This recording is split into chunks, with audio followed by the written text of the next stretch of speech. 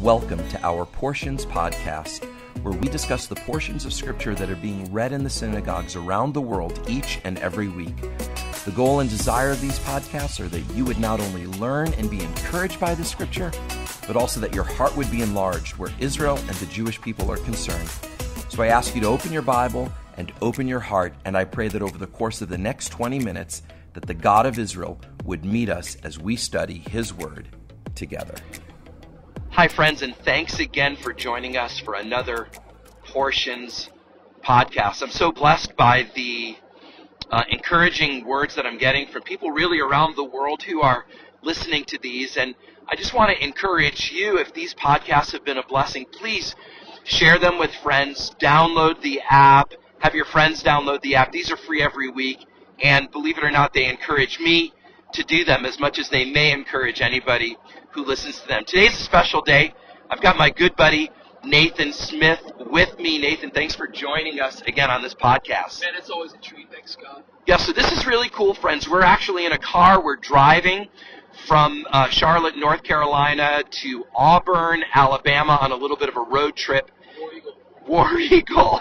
That's going to turn off all of our Alabama friends. But listen, I am really blessed because as we've been driving, we've been talking about this particular podcast, and the title of this podcast is Va-eyra, and He appeared. It's from Exodus 6:2 to the end of Exodus chapter 9. And Nathan, when it talks about and He appeared, would you just read the first verse of this section where it talks about God appearing? And I want to unpack this a little bit together for the people who are listening. Yeah, we get started in Exodus 6, verse 2. It says, God also said to Moses, I am the Lord. Verse 3 says, I appeared to Abraham, to Isaac, and to Jacob as God Almighty, but by my name, the Lord, I did not make myself fully known to them. Wow. Okay, so let's just dive into this. Now, friends, if you've been with us, God truly made Himself known as God. Like when I think of Abraham, Nathan, at 100 years old, Abraham and Sarah realized that what God said He would do, He actually did. That's a miracle, dude. Abraham's 100, his body's as good as dead. Sarah's 90, her womb is dead. The promised seed comes. So wouldn't you say that God did appear to Abraham and to Isaac and to Jacob? Oh, there's no question. I mean, really, the Scriptures are one big revelation of who He is. So He's constantly revealing Himself. I think it's fascinating in the passage, and it seems to convey that though He had revealed Himself, He had not fully revealed Himself. Yeah. There was aspects of His character that He had already revealed clearly, of course, to the patriarchs, but that this is a special revelation, a next level revealing of Himself. That's kind of what I'm seeing. Yeah, so the cool thing is that there was a whole aspect of God's character that we're going to see beginning now and really for the rest of history. And friends, if you hear raindrops in the car, this is really raw. We're driving through a little bit of a rainstorm, so please don't mind that. You may not hear it. I'm not sure how it's coming through. But here's the deal, Nathan, and everybody that's listening. I think God will go to any length to reveal Himself as the God who delivers, as the God who is the promise keeper, and not only to the people who He's called, but to the ends of the earth. Nathan, as we were talking before we went on the air, we were talking about the fact that God was not only going to reveal Himself to His chosen people, Israel, but He's going to reveal Himself to the Egyptians as well, which is a very, very powerful point. Can you talk about that just for a minute? Yeah, I just think it's so beautiful as we consider, even with what TFI is all about, and just bringing awareness to God's special relationship with Israel, the Jewish people. But it's not because He has favorites and He doesn't care about anybody else. He's got a specific purpose to reach the whole world. That's right. And so we see this exact same paradigm in these passages, which are going to take us, we're going to see in the next few moments, into the plagues and the judgments that for most people, when you first think about it, you're just thinking about, these amazing judgments and the miracles and wow, and, God's going to snatch the Israelites out of Egypt and he's going to punish the Egyptians. But as you see throughout the Parsha, he is constantly wanting to make sure that the Egyptians are seeing him as the Lord. Yeah. And you see that he actually takes care to make sure they're getting that revelation, even making sure they have provision at times in the midst of the plagues, because ultimately his heart is not to destroy them. His heart is to reveal himself, which I think is such an appropriate thing with the Parsha being called Va-eyra, or and he appeared, and I appeared. He's wanting to reveal himself, and he'll go to whatever lengths he has to reveal himself, obviously to make things right, to bring justice and judgment, but not just to do that, so that he wants to reveal himself so the Egyptians can even know who he is. Yeah, that's incredible. So here God has appeared to our patriarchs, Abraham, Isaac, Jacob. He makes a promise to them, but there's an aspect of God now where he's coming down, and he's going to be the God who really stands with those who call him their Lord. And that's an encouraging thing, friends. I really want to invite you into this portion of Scripture, because you may be going things. There's a difference between those of us who go through things with the Lord in our hearts and those who go through things without the Lord. We have the revelation that if God will come down and fight for his people in the book of Exodus and throughout Scripture, surely he will come down and fight for us. And there's nothing too big that you're facing today that the Lord can't handle. I know it's further on in the book of Exodus, but at some point God tells Moses and the people of Israel that all they need to do is be silent, because he will fight their battles. So the Lord of hosts is the God who never loses a battle, and he comes down and he fights for us. And may you be encouraged as we go through some of these plagues even, that the God who exacts justice for his people also longs to see the nations of the earth saved. So Nathan, why don't you just kind of lead us as to what happens beyond God saying now to Moses that he's about to reveal himself in a special way? Well, he lets us know he's going to reveal himself in a unique way. But though Moses has already let the Israelites know this is going to happen, we saw in our last Parsha that when he does that, Pharaoh gets mad. You got the whole the staff turned into a snake, and the magicians are able to recreate that miracle, although God supersedes it by consuming the others. But what happens is Pharaoh then gets mad and has them all have to work extra hard. Now they got to produce bricks without straw.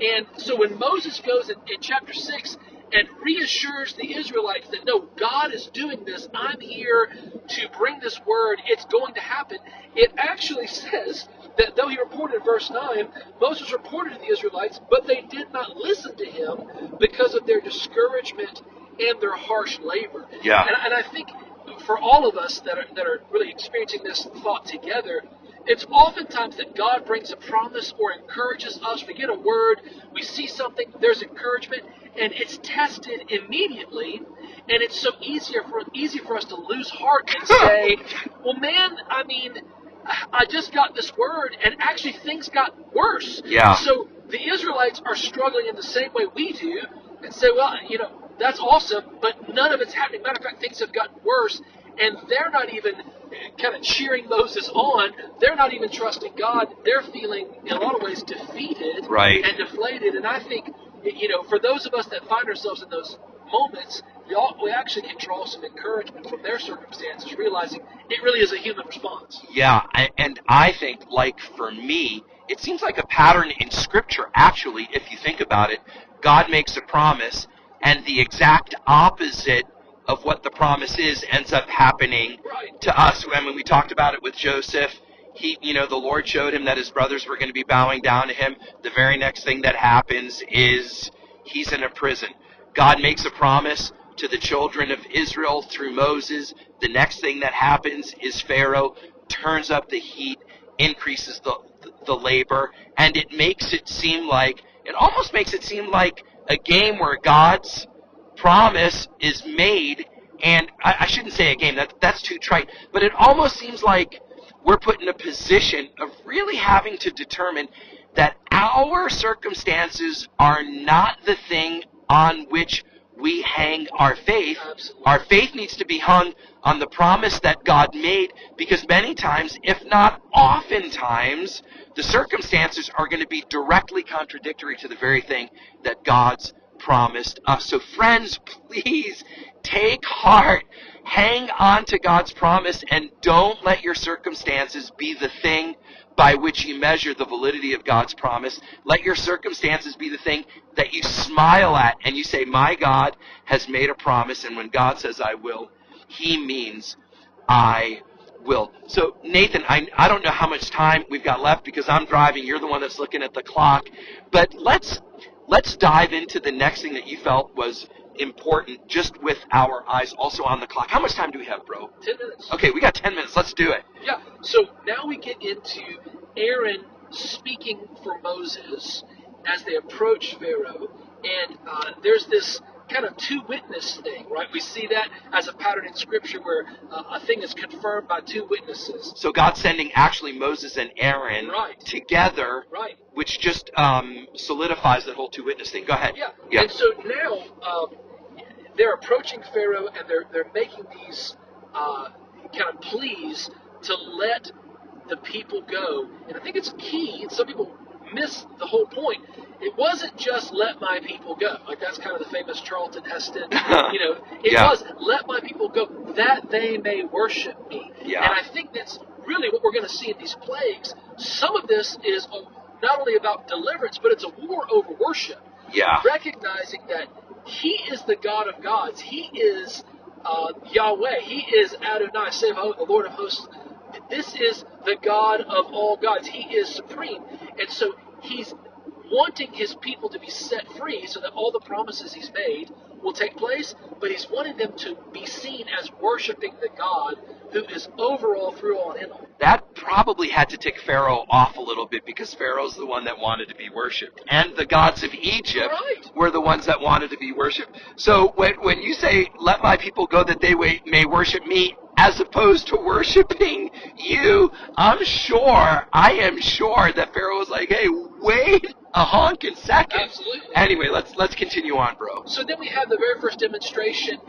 Aaron throws down the staff. It becomes a snake. And then it says that Pharaoh summoned his wise men and sorcerers, and the Egyptian magicians did the same thing by their secret arts. That's in verse 11 of chapter 7. I think that's important for one thing, and that is we often can dismiss the fact that there is spiritual supernatural power. Yeah. Right? Yeah. Of course, God is the all-supreme, cannot be touched, God of gods, overall God Almighty. But we can sometimes dismiss that there is supernatural power that the enemy will try to use to counterfeit what God can do, and even to mock God. And we see a picture of this, that basically it doesn't say that Pharaoh hardened his heart until after he saw that his own magicians could do something similar to what Moses and Aaron did, in saying, okay, you know what? You guys have this little party trick. That's fine. My guys can do that too. So you may have a God, but I'm a God, and we have gods. And so you know what? I'm not letting all my slave labor go just because you can do some supernatural thing. We do supernatural things too, so that's fine. But I think it's key that it says they did it by their secret arts. You know, the actual word occult, the root word it comes from, to cover, to veil, to be secret. And oftentimes the enemy tries to use his smaller power, which is supernatural, to distract people or to mislead people from opening their heart to God.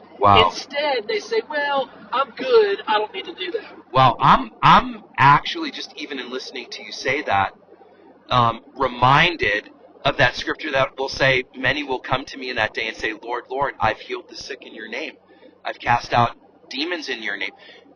Just because we're able to see miracles happen does not necessarily mean that God's blessing or anointing is on our lives.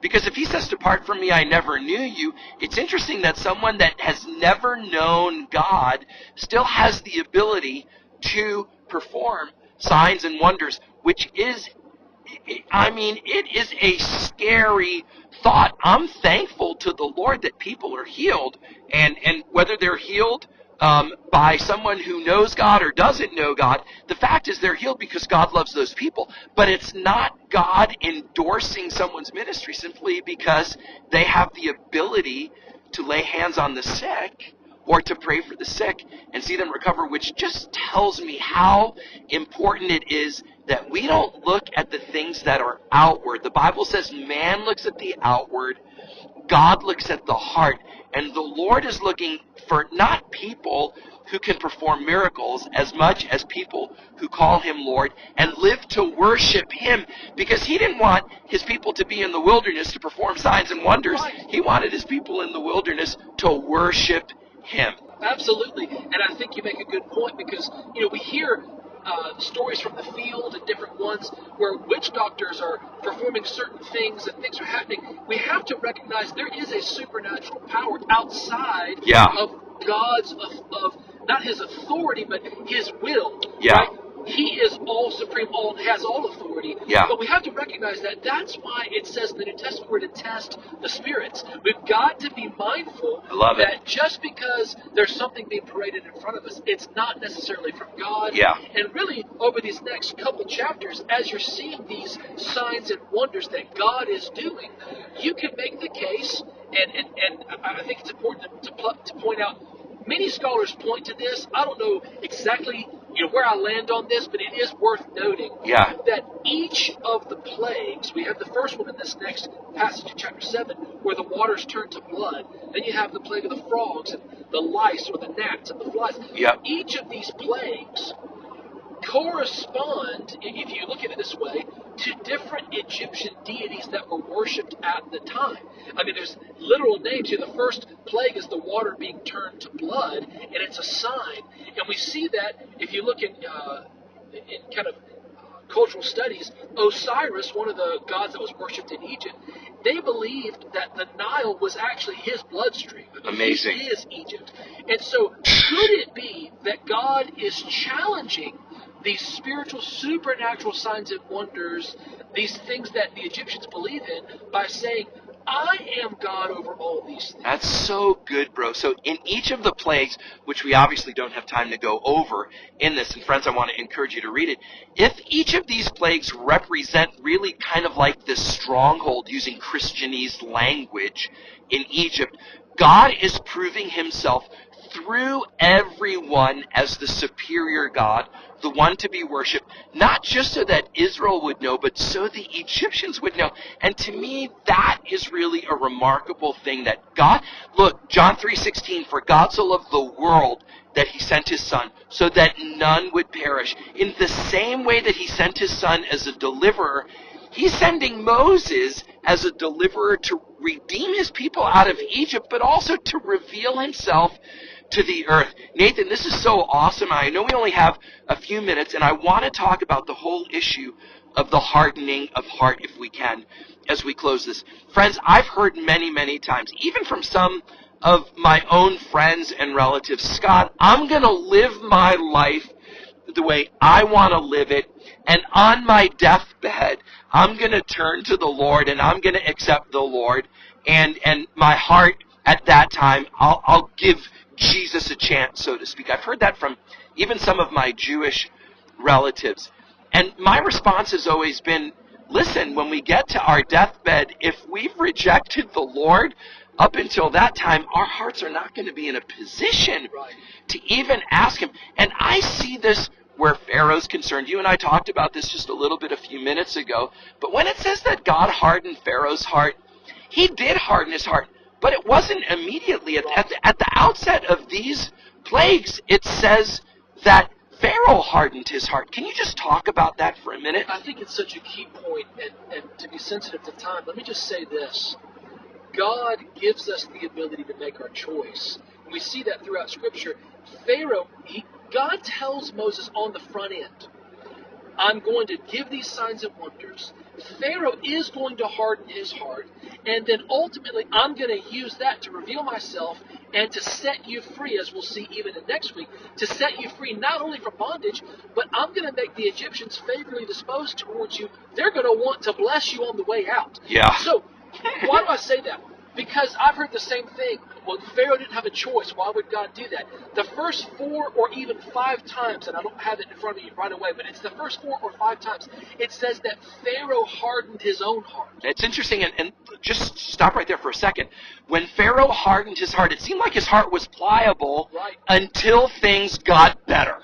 It's like after the hardship was over, it says that Pharaoh hardened his heart. And it's that human nature. We're ready to repent. We're ready to make a change. We're going to stop with the addiction. We're going to break off the relationship that's been unfruitful until things get a little bit better. Yeah. And then we try to ride it out again. I think Pharaoh's an example that we all can identify with in that we're pliable until we feel like we can figure it out. Yeah. But with that, let me just say, God hardens his heart only after Pharaoh clearly demonstrates of his own free will what he desires. Yeah. He doesn't want to open his heart. And what Pharaoh ultimately does by hardening his heart continually, God finally says, much like we see in Romans chapter 1, yes, if you continually choose these things that are contrary to what I want for you, I will let you have them. And it's really God's mercy, because I firmly believe that even as God does that, it's ultimately to allow us to be resensitized to how much we really do need the Lord. Yeah. And in hardening our heart again, we might realize, you know what? This is not good for me. We see this in Romans chapter 1. Go ahead and read it, dude. Read a few passages from here. Verse 20, for since the creation of the world, God's invisible qualities, his eternal power, divine nature, have clearly been seen, being understood from what has been made, so that people are without excuse. Meaning God's been revealing himself to us over and over and over. 21, for although they knew God, they neither glorified him as God nor gave thanks to him, but their thinking became futile, and their foolish hearts were darkened. Why? Although they claimed to be wise, they became fools, and they exchanged the glory of the immortal God for images made to look like mortal human beings. Wow. Birds, animals, and reptiles. And if you see the different Egyptian gods that are worshipped, there literally was a frog god. So Yeah. it's no wonder that one of the plagues would be, I'm going to show you who's in charge of the frogs. You know, Right. There was a god of the flies. And he says, you know what, let me show you what I can do with flies. I think it's a way to say, quit looking to lesser things. Yeah. I want you to realize I'm above all of this. And finally, Romans 1:24, therefore God gave them over in the sinful desires of their hearts. Yeah. Bottom line, you harden your heart long enough, I believe the Lord will let us have what we quote-unquote say we want. Yeah. But in his mercy, I believe it really is a tool to let us realize it's not really what I want. Yeah. I love that. You know, you may be listening today and you're walking with the Lord. I think the encouragement for you is that in the midst of your battle, in the midst of your hardship, in the midst of the enemy seemingly turning up the intensity of the trial, God wants to prove himself by coming down and fighting for you. You may be listening and you may not believe that Jesus Yeshua is the Messiah. You may stumble on this podcast and listening today about this particular portion of Scripture, Exodus 6 through Exodus 9, and God's given you opportunities throughout your life to soften your heart. But each time situations get bad, you might ask people, hey, would you stand with me and would you pray for me? My husband's going through this or my wife's going through this. We pray.